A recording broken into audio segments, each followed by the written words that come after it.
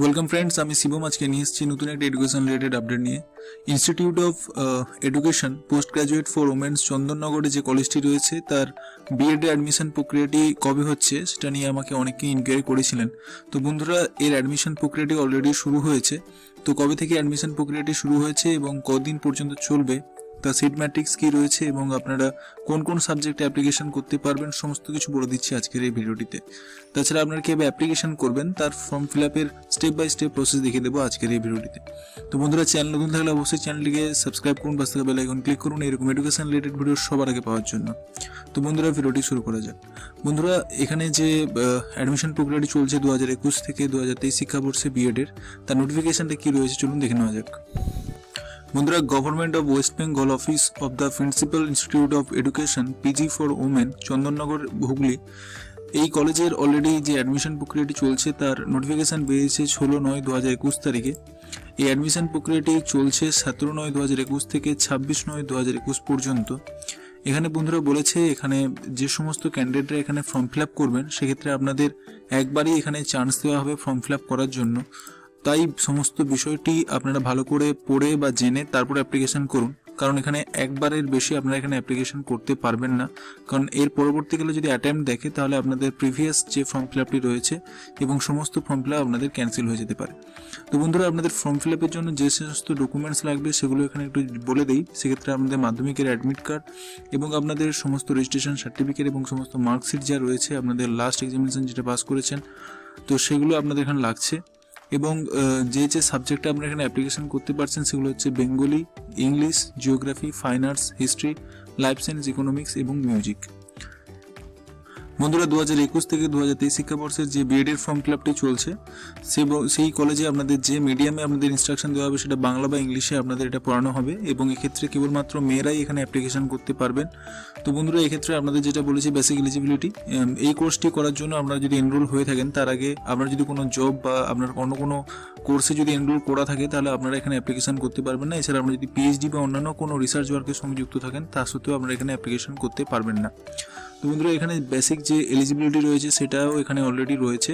সেক্ষেত্রে আপনাদের 50% মার্কস লাগছে ব্যাচেলার ডিগ্রিতে এবং যেটি 50% মার্কস অনার্স অথবা আপনাদের পাস কোর্স যদি আপনারা পড়ে থাকেন সেক্ষেত্রে উভয়ই যদি 50% মার্কস থাকে তাহলে আপনারা এখানে অ্যাপ্লিকেশন করতে পারছেন, সেটি ব্যাচেলার অথবা মাস্টার ডিগ্রিতে। এছাড়া আপনাদের যদি বিসিএ, এমসিএ বা বিটেক এবং এমটেক করা থাকে সেক্ষেত্রে আপনাদের 55% মার্কস লাগছে।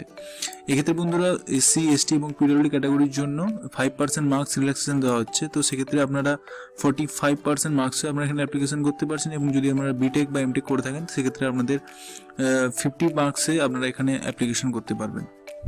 বন্ধুরা, এখানে যে এজ লিমিটের কথা বলেছে সেক্ষেত্রে আপনাদের 13 সেপ্টেম্বর 2021 পর্যন্ত আপনাদের বয়স যদি 38 এর মধ্যে হয় তাহলে আপনারা এখানে অ্যাপ্লিকেশন করতে পারবেন। সেক্ষেত্রেও 5 বছরের আপনাদের ছাড় রয়েছে পিডব্লিউডি, এসসি এবং এসটি ক্যাটাগরি স্টুডেন্টের জন্য।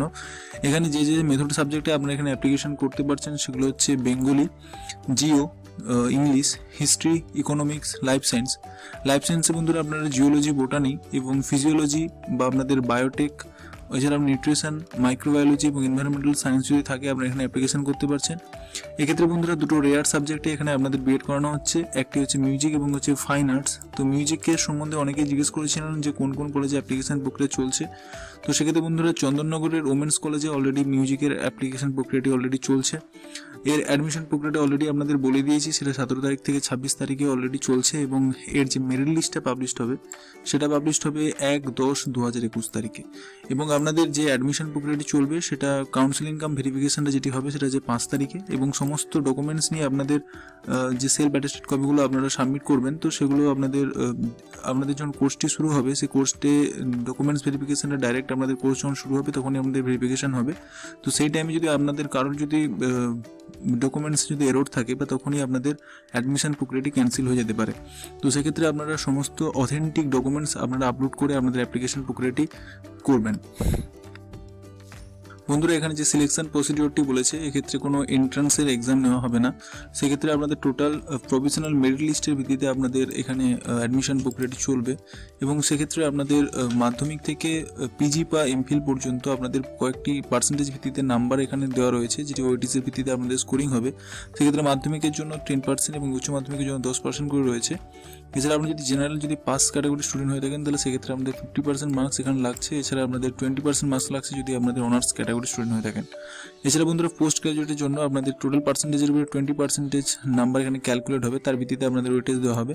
এছাড়া যদি এমফিল পিএইচডি থাকে তাহলে সেক্ষেত্রে আপনার 5 এবং 8 মার্কস আমাদের এক্সট্রা অ্যাডিশনাল যোগ হবে। বন্ধুরা এটা আগেও বলেছি আপনাদের, যেটা আপনাদের সমস্ত ডকুমেন্টস নিয়ে আপনাদের যখন ক্লাস শুরু হবে সেই সময় আপনাদের ওখানে যেতে হবে এবং আপনাদের সমস্ত ডকুমেন্টস ভেরিফিকেশন করতে হবে, না হলে আপনাদের অ্যাডমিশন প্রক্রিয়াটি ক্যান্সেল হয়ে যেতে পারে। এক্ষেত্রে যারা ডেপুটেড ক্যান্ডিডেট রয়েছেন তাদের জন্য নো অবজেকশন সার্টিফিকেট নিয়ে যেতে হবে এবং ইন অরিজিনাল, এবং আপনার যবে অ্যাডমিশন প্রক্রিয়াটি নেবেন সেই টাইম বা অ্যাডমিশনের ডেটের সময় আপনাদের এই সার্টিফিকেটটা নিয়ে যেতে হচ্ছে।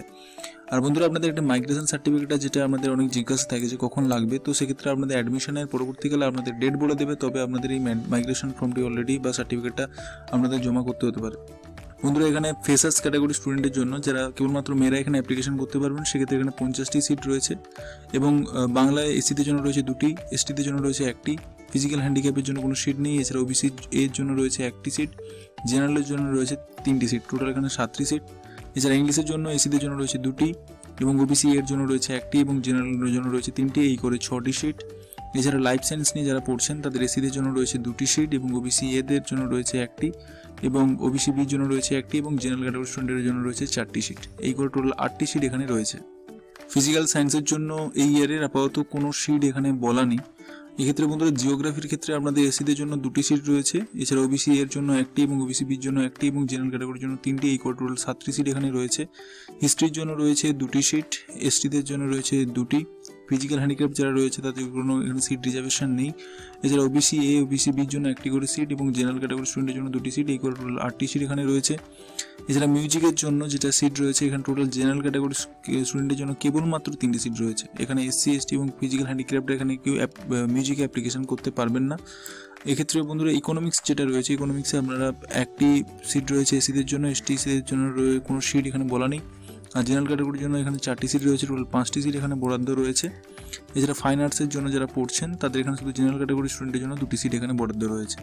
এক্ষেত্রে বলেছে এখানে ফিজিক্যাল হ্যান্ডিক্রাফটটি যেটা নেওয়া হবে সেটা হচ্ছে 1টি সিট এখানে অলরেডি নেওয়া হবে। সেটা বলেছে সেটা যে কোনো সাবজেক্টে তাদের ডিসেবিলিটির মাপকাঠির উপরে সেটা নির্বাচন করা হবে। টোটাল এখানে সমস্ত সিটের ডিস্ট্রিবিউশন দেওয়া রয়েছে কাস্ট অনুযায়ী এবং ডেপুটেড ক্যান্ডিডেটের জন্য এখানে টোটাল আনরিজার্ভ অর্থাৎ জেনারেল ক্যাটাগরি স্টুডেন্টের জন্য এখানে 3টি সিট রয়েছে।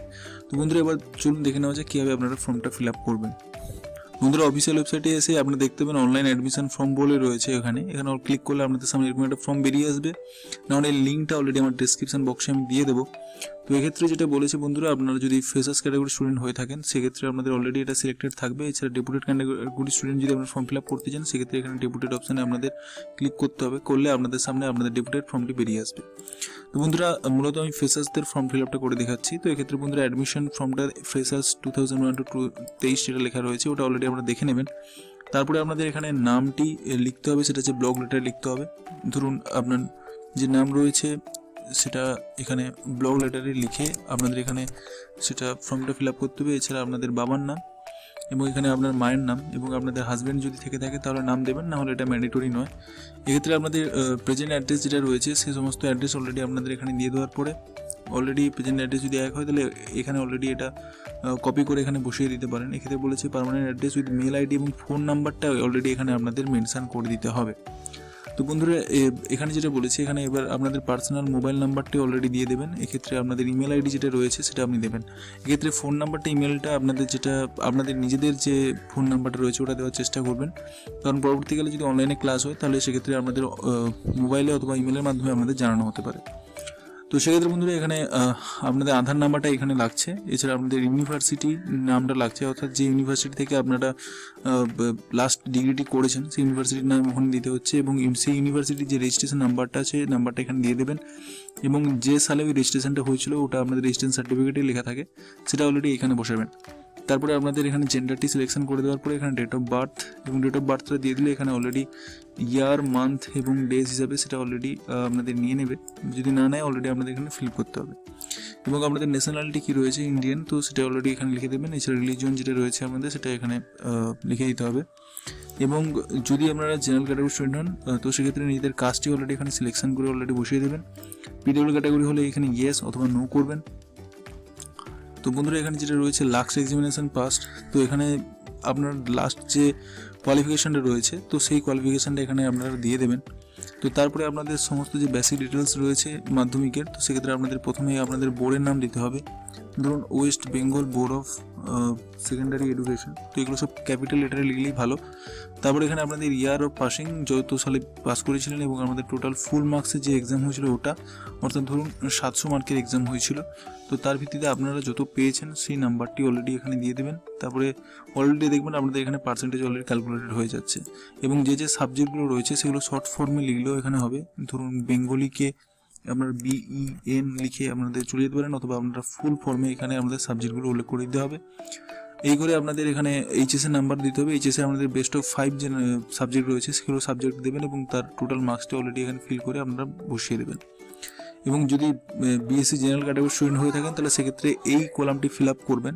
তো সেক্ষেত্রে আপনাদের যদি অনার্সে যদি 50% না থাকে, আপনাদের জেনারেল এবং অনার্স পার্টস মিলিয়ে যদি আপনাদের 50% হয়, তাহলে সেক্ষেত্রে আপনাদের জেনারেল কলামে ফর্মটা ফিল আপ করতে হবে। তো সেক্ষেত্রে বন্ধুরা যদি অনার্স ক্যাটাগরি স্টুডেন্ট হয়ে থাকেন, আপনাদের 50% নাম্বার যদি উপরে থাকে, তাহলে আপনারা এই অনার্স কলামটা ফিল আপ করবেন, জেনারেল ক্যাটাগরি এটা ফিল আপ করবেন না। তারপরে আপনার যদি মাস্টার ডিগ্রি করা থাকে তো সেটা কোন সাবজেক্টে করেছেন সেটা অলরেডি এখানে ফিল করে দেবেন, এবং আপনাদের এমফিল থাকলে এখানে অলরেডি সিলেকশন করে নেবেন, যদি থাকে অবশ্যই সিলেকশন করবেন, না করলে এখানে কোনো অসুবিধা নেই। তো তারপর দেখবেন এখানে আপনাদের গ্রেড কার্ড হয়ে গেছে। এরপরে আপনাদের যে ফাইল আপনাদের এখানে আপলোড করতে হবে, যে যে ডকুমেন্ট, সেগুলো হচ্ছে আপনাদের অ্যাডমিট কার্ড লাগছে, মাধ্যমিকের এবং এইচএসের মার্কশিট, পোস্ট গ্র্যাজুয়েশনের মার্কশিট থাকলে দেবেন, এছাড়া SC/ST সার্টিফিকেট যদি থাকে সে সার্টিফিকেট, এছাড়া আপনাদের মাধ্যমিকের মার্কশিট, গ্র্যাজুয়েশনের মার্কশিট এবং আমাদের এমফিলের সার্টিফিকেট এবং PWD ক্যাটাগরি যদি সার্টিফিকেট থাকে সেই সার্টিফিকেটটা দিয়ে দেওয়ার পরে নিম্নলিখিত এখানে যে ক্যাপচাটি রয়েছে, তো এই ক্যাপচাটি অলরেডি 7+5 তার যোগফল যেটা হবে সেটা এখানে বসিয়ে আপনাদের এখানে সাবমিট করলে আপনাদের ফর্মটি সাবমিট হয়ে যাবে। তো বন্ধুরা সাবমিট হয়ে যাওয়ার পরে ওই ফর্মটির প্রিন্ট আউট আপনাদের কাছে রাখতে হবে, এবং সেই প্রিন্ট আউটটা রেখে পরবর্তীকালে আপনাদের যখন ফিজিক্যালি ভেরিফিকেশান হবে সেই ফর্মটি এবং আপনাদের সমস্ত ডকুমেন্টসগুলো নিয়ে যেতে হবে, অরিজিনাল ডকুমেন্টস।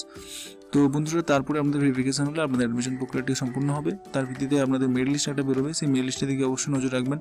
তো সমস্ত কিছু ডিটেলস এবং এলিজিবিলিটি ভালো করে দেখা পড়ার পরে আপনারা এখানে অ্যাপ্লিকেশন করবেন, এখানে কারণ একটি মাত্র সময় আছে বা একটি মাত্র সুযোগ রয়েছে এখানে অ্যাপ্লিকেশন করার জন্য। তো বন্ধুরা আজকে থাকলো এই আপডেটটি ভালো লাগলে অবশ্যই ভিডিওটিকে লাইক করতে ভুলবেন না, এবং চ্যানেলে নতুন থাকলে অবশ্যই চ্যানেলটিকে সাবস্ক্রাইব করে নিন এবং পাশে থাকা বেল আইকনটা ক্লিক করে রাখুন এরকম এডুকেশন রিলেটেড ভিডিও সবার আগে পাওয়ার জন্য। থ্যাংক ইউ, দেখা হচ্ছে পরের ভিডিওতে।